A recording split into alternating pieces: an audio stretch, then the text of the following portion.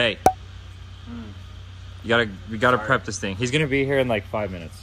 Yeah, Patty 5 minutes. We got 4 hours. Okay, no, maybe, except he's got a plane at 2, so he might actually be trying. He might actually be trying. That's facts. Oh, we gotta pull those brake lines out. All right, we will be back on the motor. As you could tell, we are going to Scotch Brite this bare naked frame right here for just a little bit, so we can hit it with Steel It. Good old Steel It. How do you feel about Steel It?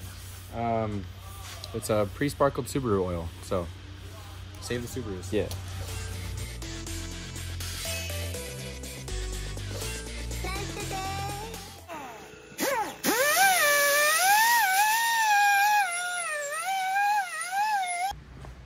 We have everything prepped, ready to go. We need to paint it with that Steel It trash. Kind of see we started, so gonna go with black. I think that is the way to go. Protect everything. You can really spray up in these crevices here so that nothing's exposed and nothing oxidizes down the road, and it's better than it ever was. So that's kind of what we're going for. All right, we are using this stuff right here, stainless steel in a can from Steel It. I believe that is what they actually put in this can because it looks like Subaru oil. When we open it, I'll pop it open here in a sec. But it does go down nice and it's weldable, and when we have to come back later and fix some things like that, or some of these rivet placements, the exhaust mounts might need to be changed. It'll be nice to grind down the welds and then just add another layer of this and it's all the same again. So that's a huge plus here. You take the Steel It in those kind of cans. They do have aerosol cans too. Pop it in a gun, give it a spray, and she's on there. So yeah, let's get the rest of this sprayed up.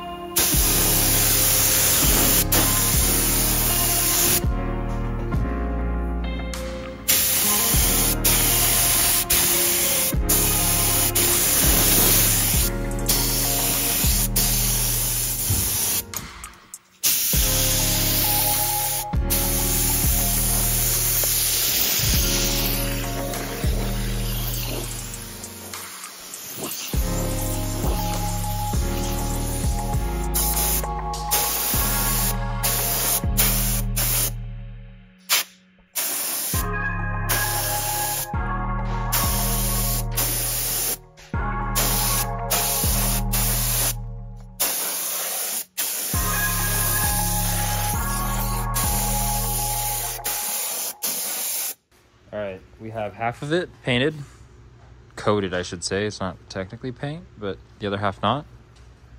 It's looking pretty good.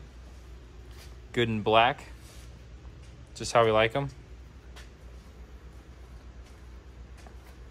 Patchy and black. Patchy and black. Hey, it needs another coat, and it's just drying. Okay, stop. Yeah. Get out of here. Now, I'm not totally sure if this gun I have is proper enough, because it does seem to be clogging up the gun because there are metal flakes in it. So I could be having an easier time spraying, but it is what it is. And honestly, on these little boys, it's perfect. So, and that's what a majority of it is. It just, I'm not going to switch guns up to finish the firewall. It's just going to have to work, but it's coming out nice. I actually like this finish without anything else on it. So we'll see if we keep it like this or clear coat it or do something else.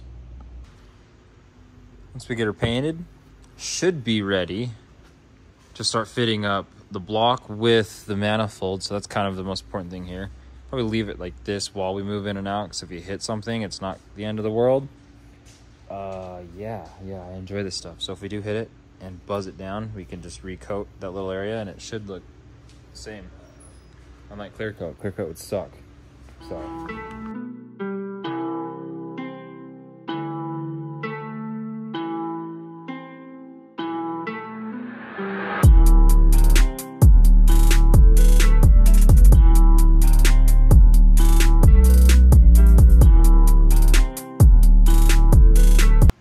And just like that, we have a space frame that's black. A little spotty, you're gonna have to give it a final coat, but it does look good. So, it's a very sensible product. We can grind and fix some welds and come back and not have to worry about repainting everything. And it's not going to corrode right now, so makes me feel good about everything. So I think we're gonna end all this nonsense there or catch up tomorrow. Probably one or the other. We'll have to figure that out in the next 2 seconds.